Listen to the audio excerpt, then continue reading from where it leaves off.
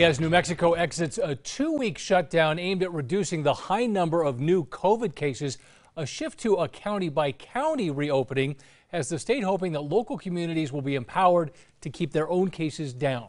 News 13's Brady Wakayama is here this evening to explain.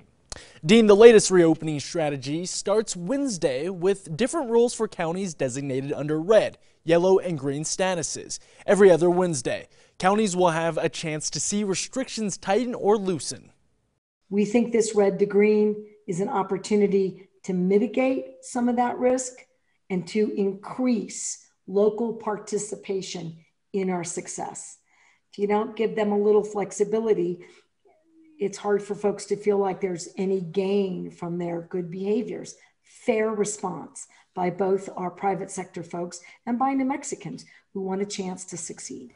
Right now, only Los Alamos County is meeting the yellow mid-level restrictions. Every other county is in the red. Red means no indoor dining, but a 25% capacity for outdoor dining.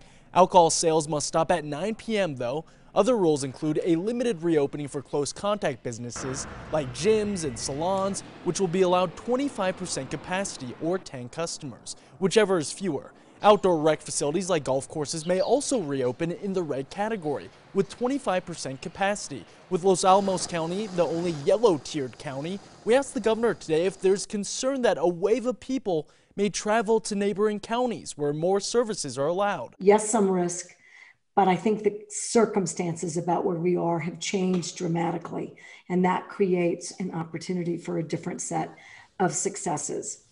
The red, yellow, green statuses are all based on test positivity rates and average case counts. And if a county backslides to more restrictive rules, the state says it will give businesses 48 hours to react. Dean, back to you. All right, Brady, thank you. At the least restrictive green tier, the state will allow far more indoor capacity at restaurants and close contact businesses with up to 50% capacity inside.